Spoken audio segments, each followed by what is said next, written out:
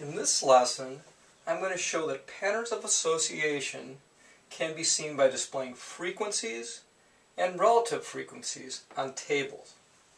I'm going to use the same data, but I'm going to present it as a frequency and as a relative frequency.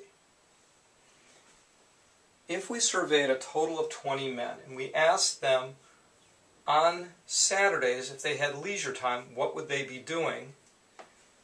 It broke down this way. 5 said they would be walking for leisure, 10 said they'd be playing sports, 5 said they'd be on the computer, for a total of 20 men. There were 30 women surveyed.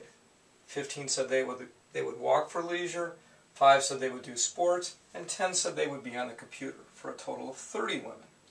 If you add these numbers up, you get 20 people would be walking, 15 playing sports, 15 on the computer, for a total of 50 people.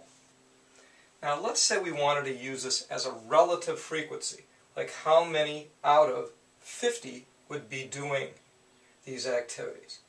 Well, 5 out of 50 is 10%.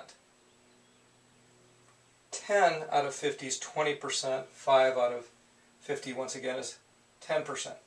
So this is, and men are 40% of the survey, 20 out of 50 people.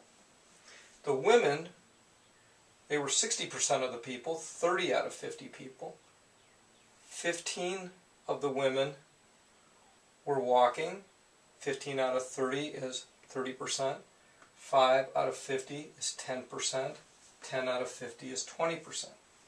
When we add these columns up, it's 40% of the people were walking for leisure, 30% were doing sports for leisure, and 30% were on the computer for leisure. If you add them up this way, you get 100% of the people. Relative frequency is the amount out of the total. The frequency is just the raw numbers. There were 5 men walking.